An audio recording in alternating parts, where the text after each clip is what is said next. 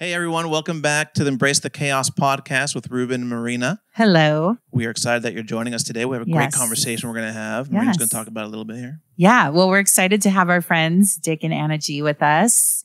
And we are going to specifically talk about recreational companionship. Recreational companionship. Yeah. So where's this come from though?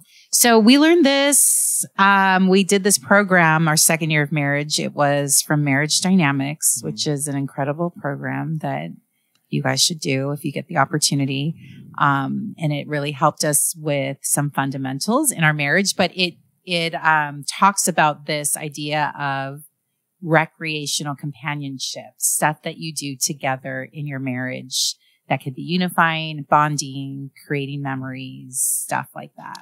Yeah, so Marina and I were talking about this a little bit recently because we wanted to follow up a little bit actually from a podcast that we did a couple of years ago when we first started this Embrace the Chaos journey. Yes. We started in 2019 and we did an episode, and we'll link it to this episode here. Our third episode was called The Law of Entropy. And we talked about the idea that everything that is in motion, this is a thermodynamics law, everything that is in motion ends up in disorder or in chaos unless there's an outside energy or force being put into it to keep it going. And so the idea in marriage or in relationships or even in your own spirituality and walk with God, the whole idea is that there's a requirement or a need for intentionality in our lives. And so in the idea of marriage, marriages end in many marriages will end in disorder or in chaos without some energy from the outside being poured into it. And then we thought about this marriage dynamics class that we took, and it provided some great tools for us in regards to how to be intentional about our marriage. And it also provides some great language for us, because at the time, we just didn't know how to talk to each other about different dynamics that we were experiencing. Remember that? Yeah. Yeah. And it also, like, looking back on it, we didn't have children at the time. Yeah. Right. So now in this new season of our lives with a full house of children, we look at it in a different way too. So I don't know if it was a huge need for us back then. Cause back then we could go to the movies together at any time. We could pick up a hobby together. And now it's I don't even remember the last time we've been to a movie. But whoa, you throwing me under the bus? No, it's just the reality. Oh, okay, all right, we have four kids. But what I'm saying is we do spend time together. We do spend time together. Yes, but there has to let me finish. There has to be an intentionality to it. And that's I think that's what Marriage Dynamics helped us to learn way back then, is that it has to be intentional, and we were able to put this into practice in this new season of our lives. I think this conversation, just if you're listening to us, to this conversation, hopefully it'll benefit you as a married couple, if you're married, or even just take some principles if you're not married, or if you're dating, or if you're a parent, or even a single parent. It might, some of these principles might help you as you develop and nurture your relationships. Because it's not, we learned it in marriage for sure, but this can also be applied to so many different areas of life. Not areas of life, but relationships, intentionality. Because I would say, to have recreational companionship, you need another person. Yes. Thank you for that. Obviously. Anyway, okay. So here's the thing. We're really excited to be joined by our great friends, Dick and Anna G. Dick serves as an elder in our church, in the GLB church, where Marina and I are ministering there. And his wife, Anna, is joining us with us today. And we're going to talk about this. They've been married a lot longer than us. They're way older than us. So, they got so much wisdom that they're going to give us today. But they got some great stories here that we're going to share with each other. And we hope that you, as you listen to this, it'll help you, it'll encourage you. And anyway, Dick and Anna, we're happy to have you guys with us today. Thank you. Thank you. It's great to be here. It's great to be here. Thank you for inviting us. It's going to be fun. Okay, so we, instead of introducing you guys, we would like for you guys to kind of give us a little backstory of your guys' relationship, how long you guys married, how many children, all that kind of stuff. How you guys, maybe even a little bit brief, how you guys met, just a little backstory so we can get a little bit of your relationship, and then we'll dive into some of the things we want to talk about. Sorry. Okay, great. You want me to start? Well, I'm Anna G, and I've been married to Dick for 33 years. Whoa. And we have 2 daughters, beautiful daughters. Caitlin, she's 27, and Rachel, who's 22. And our oldest, Caitlin, she is married to a wonderful man named Corey.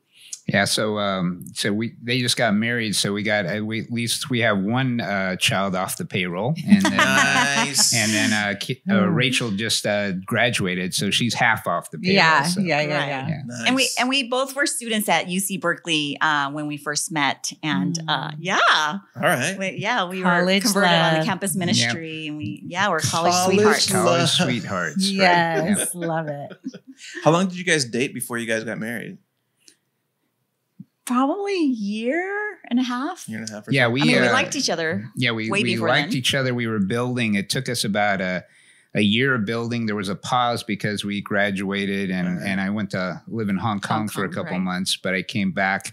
Then we started dating for a year. We got engaged for about 7 months, and we got married. All right. Nice. Mm-hmm. All right. Cool. Well, we are excited to be able to talk to you guys about some of this stuff here today. Yeah.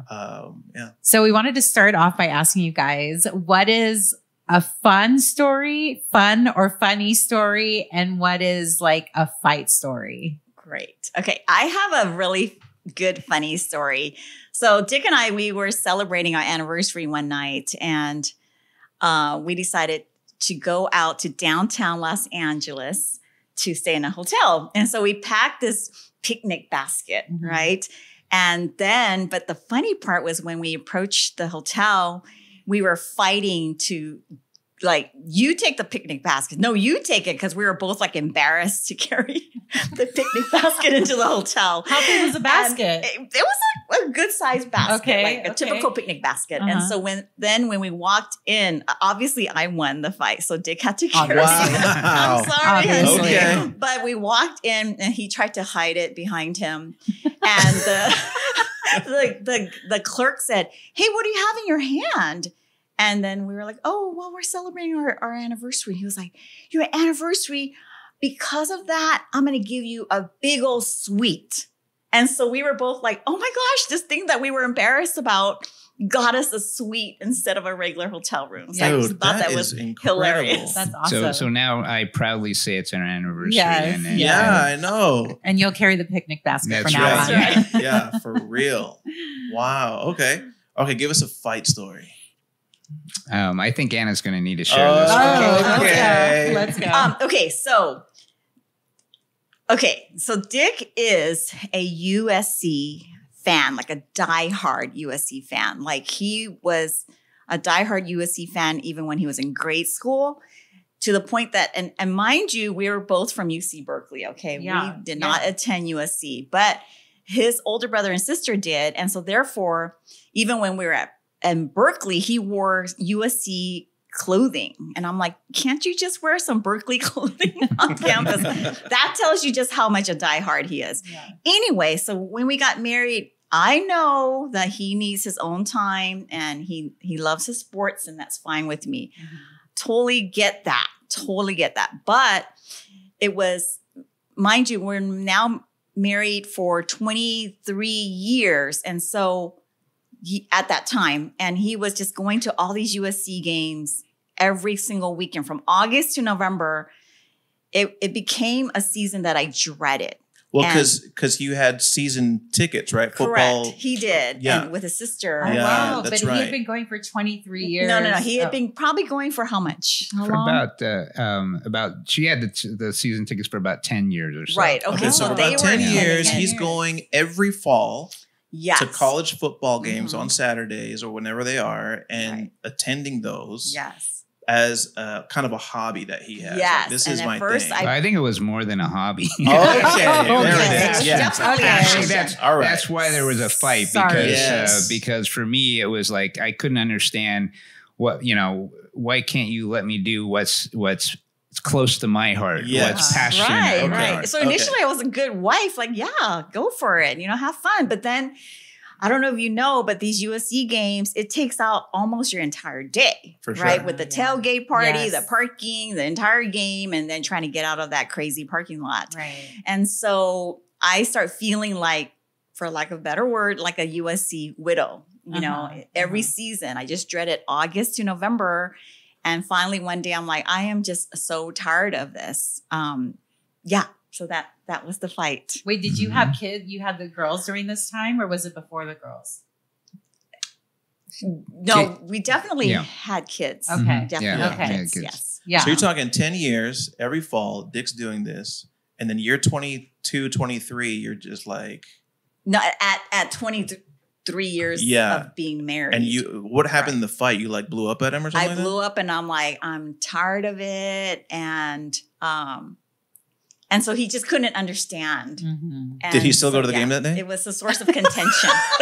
He still went to the game. But it was a source of contention. Sure. For us. Got it. Yeah. Absolutely. Yeah. Got it. So then one day, they invited me to the game. Like, do you want to be a permanent, like, come and join us forever? Yeah. And I'm like, okay, you know that old saying, if you can't beat them, join them, right? Yeah. So I decided to join him. The reason why I didn't join him all this time was because I didn't like football, number one. Number two, perhaps because I just didn't know how to watch it.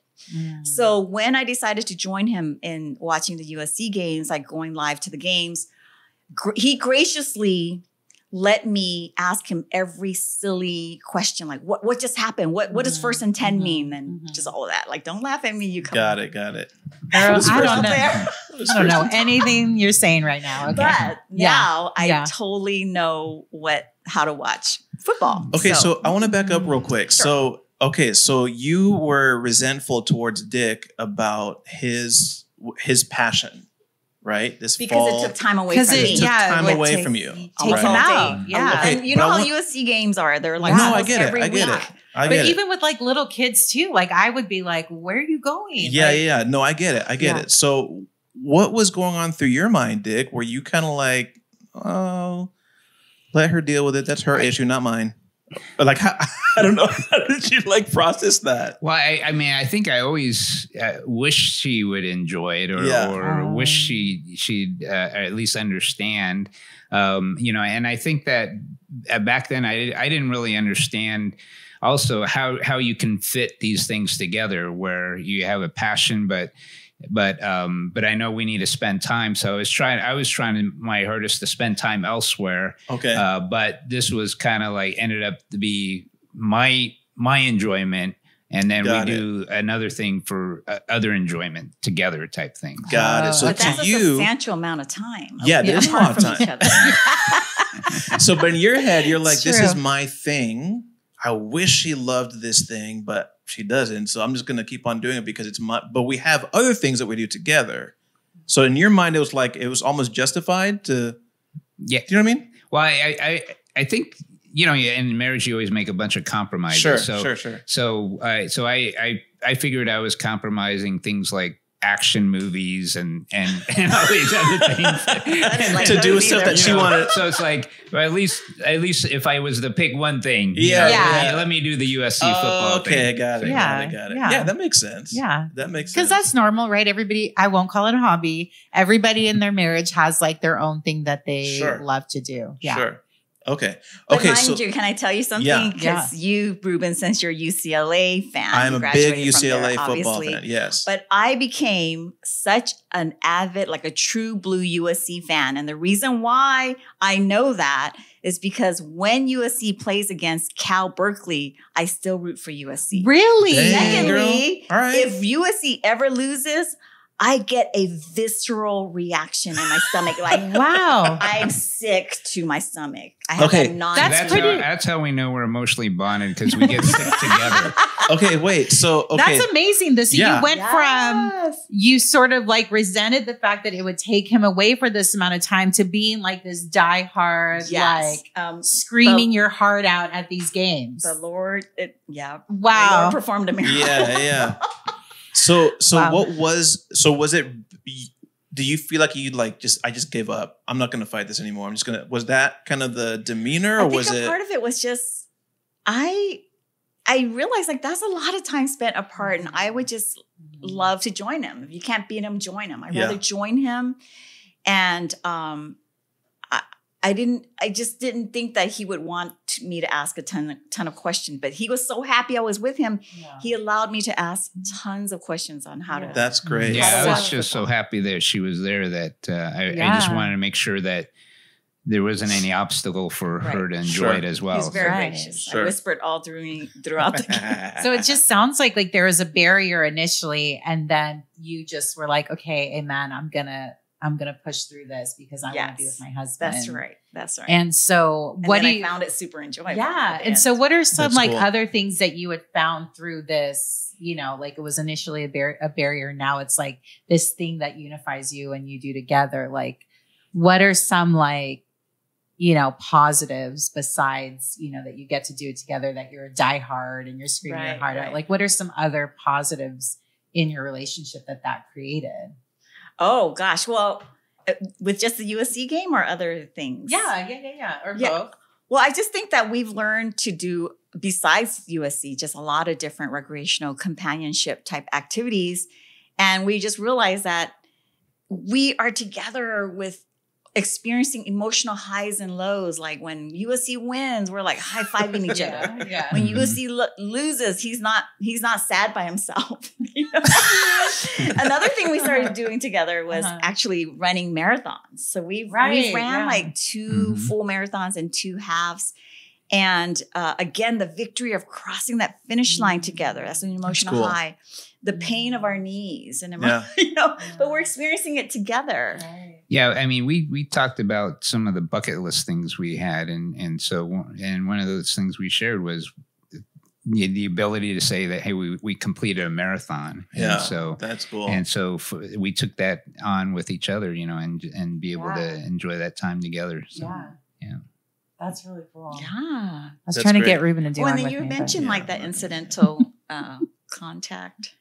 Oh yeah, I like what you mentioned. Well, I think one of the things that one of the benefits that we've had in doing some of these recreational things together, I was thinking about is the term incidental contact came to me. Okay. Is that, I think a lot of these activities, we kind of think that, we got to do this together to bond together or whatnot. But I think they're really a conduit of spending more time together. Mm-hmm. So whatever it is, it's I think you're bonded together when you have more opportunity when you spend more time together. And so the USC games wasn't just about the USC games, but it was spending the day together, enjoying different things together. We a lot of times we take trips together. We'll go up to the Cal at the Cal game. We'll go to Stanford at the Stanford game. One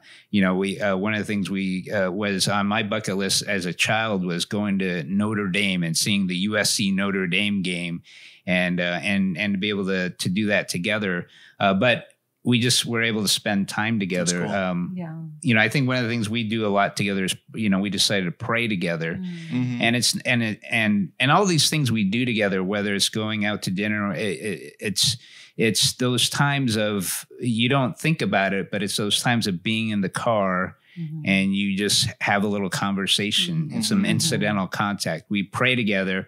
And before we pray, we just have a little conversation. And all these little conversations allow us to build that close intimacy.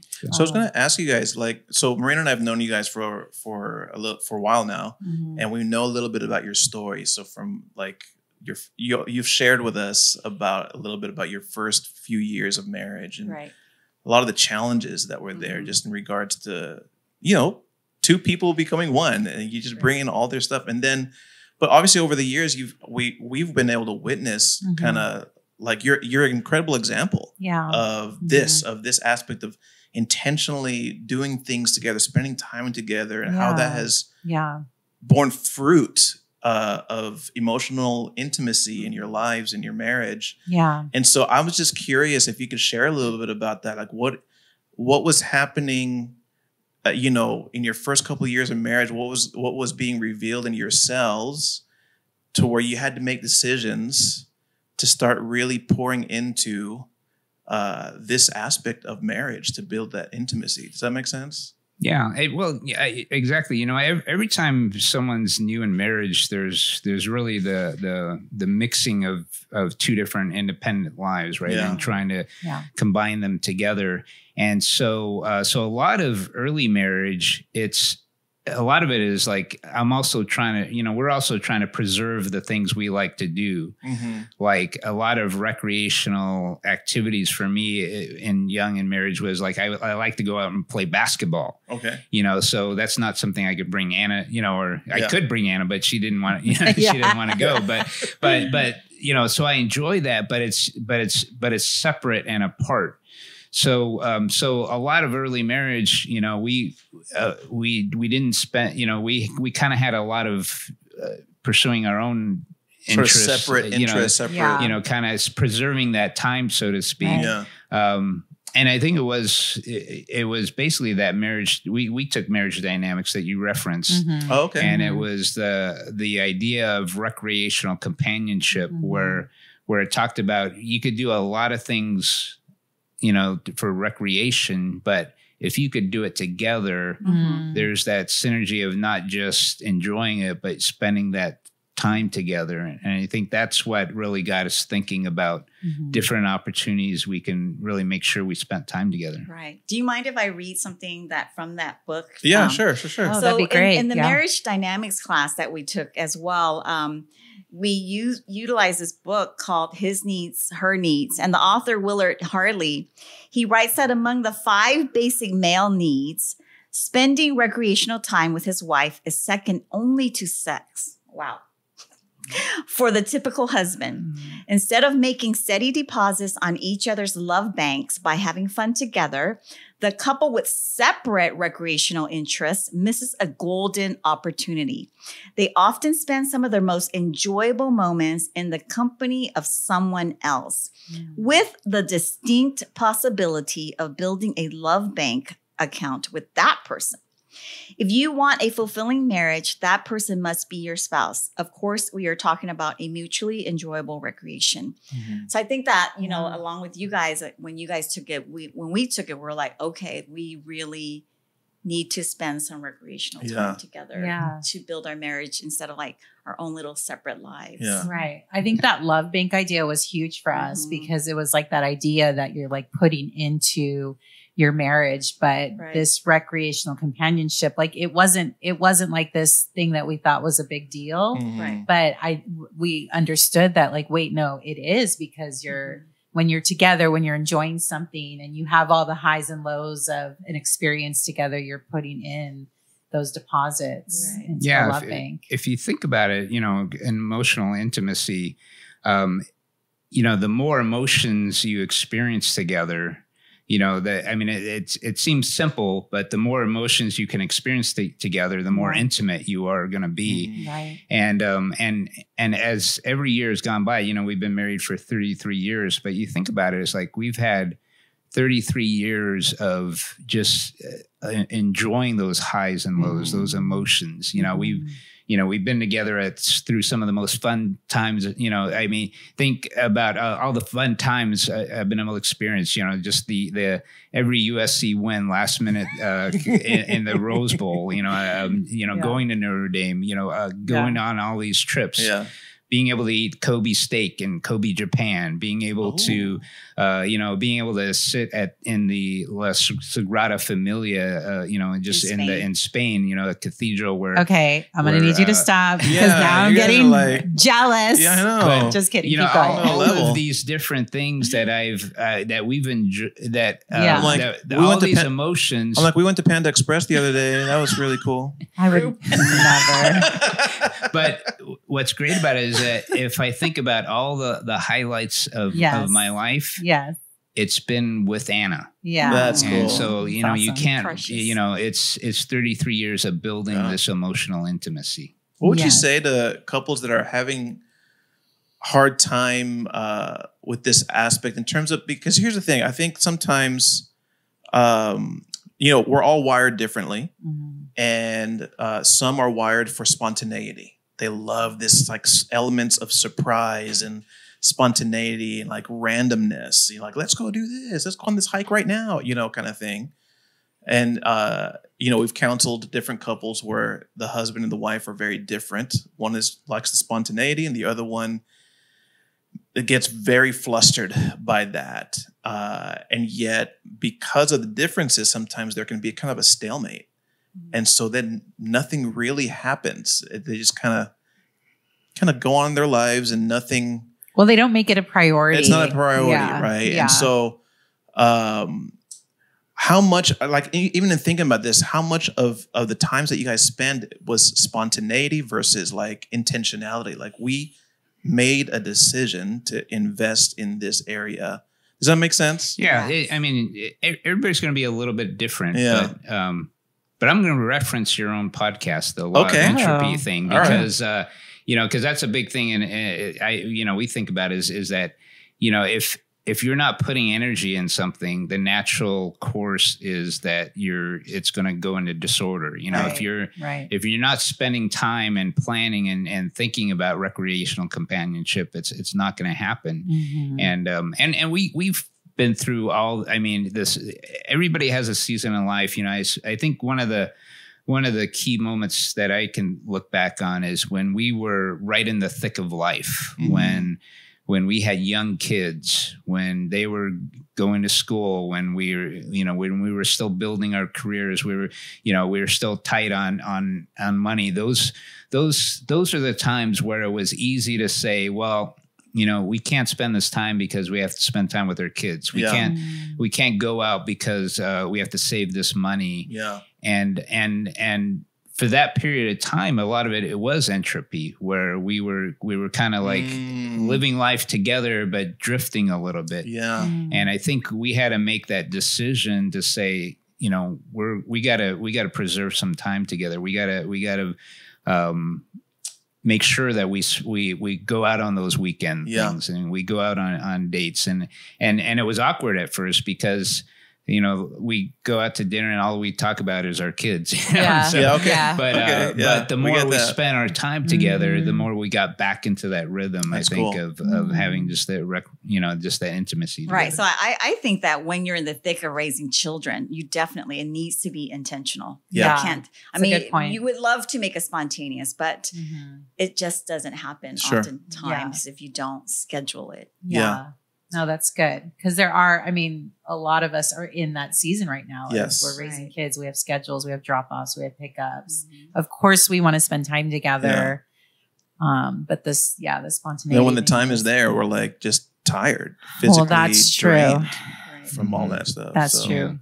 And let me throw one thing that just came to me is that you'll never regret investing in your relationship together. I remember when Anna and I were first were celebrating one of our landmark anniversaries, our 20th year anniversary. We were right still in the thick of it, and we're like thinking, okay, well, we could either take a big trip and spend more money, or take us, we could take a smaller trip and a shorter trip, and and we could just say we celebrated our anniversary, but a lot of people encourage us, hey, this is your, invest in your time, your relationship together. And we did. And to this day, we never regret it, where we say, hey, we're going to put time together. We're going to spend on our relationship. Yeah. It took our friends to say, what? Seattle versus Hong Kong?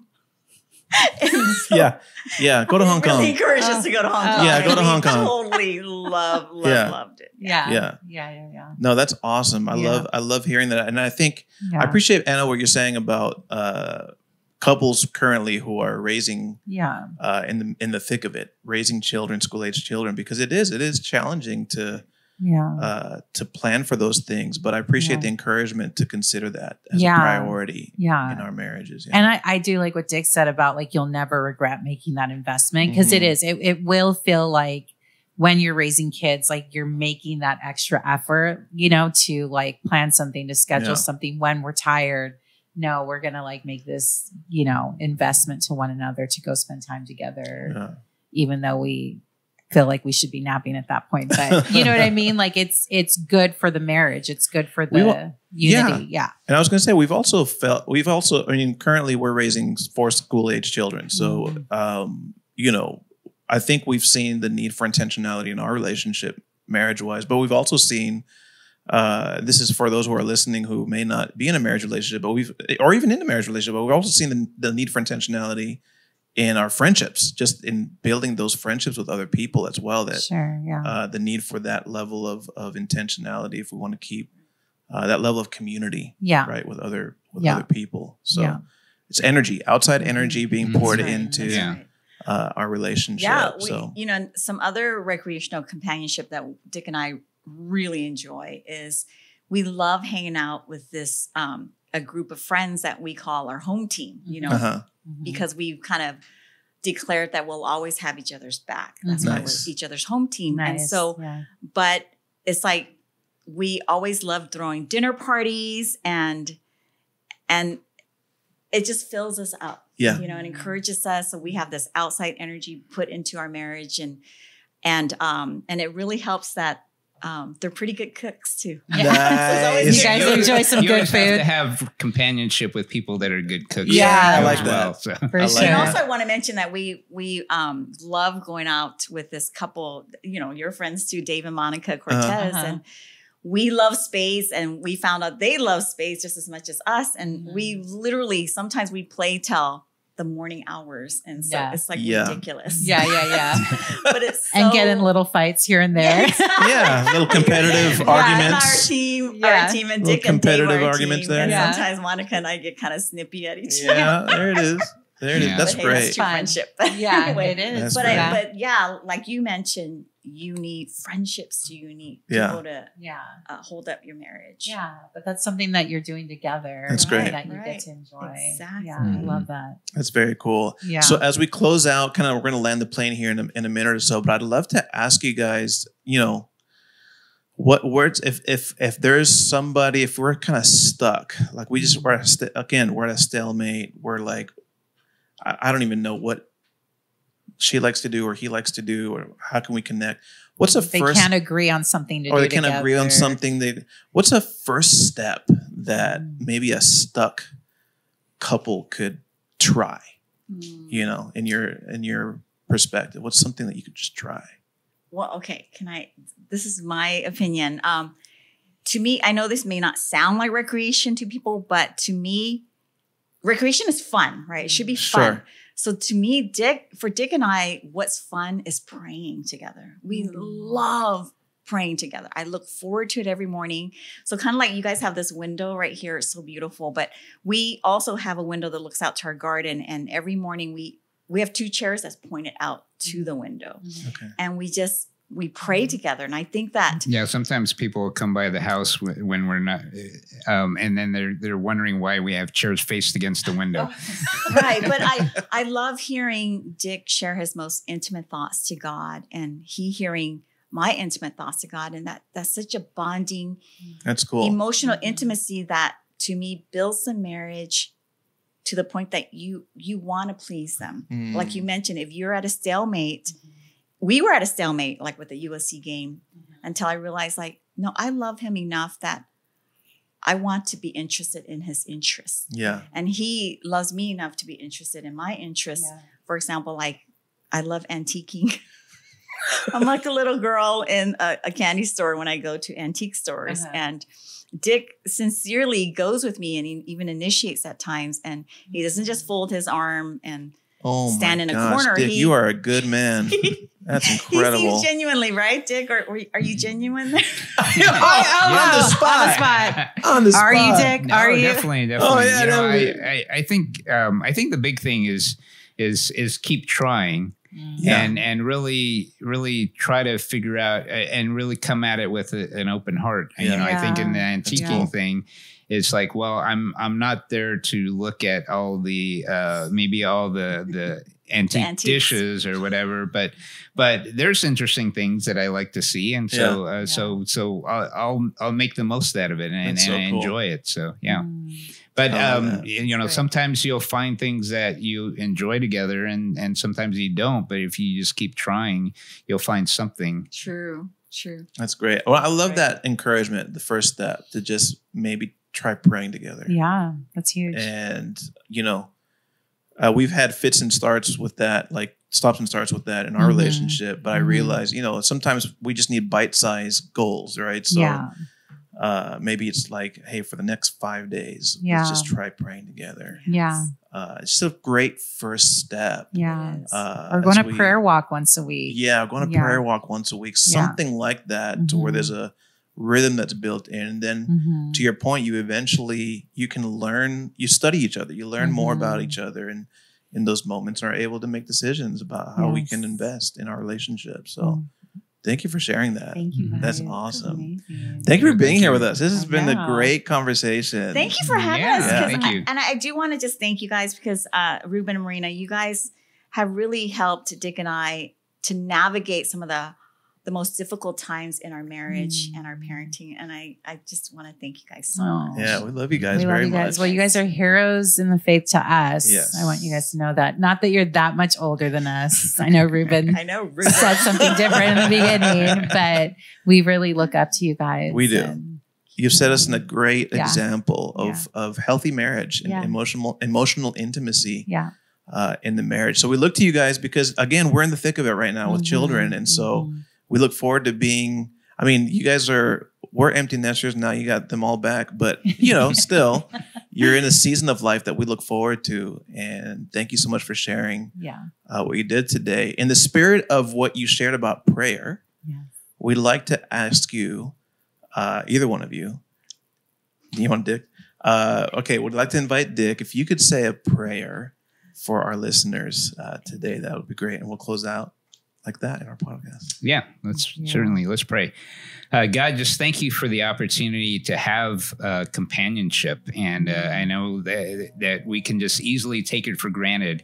And but just help us always appreciate that and just the opportunity to just keep building. And I know that God, it's just so rewarding. I'm just so grateful for the way you've blessed our lives and helped me to have a great partner like Anna. And I know for all the listeners that they have that opportunity to just keep building with their friends as well. But just thank you so much. We love you and pray this in your son's name. Amen. Amen. Thank you, guys.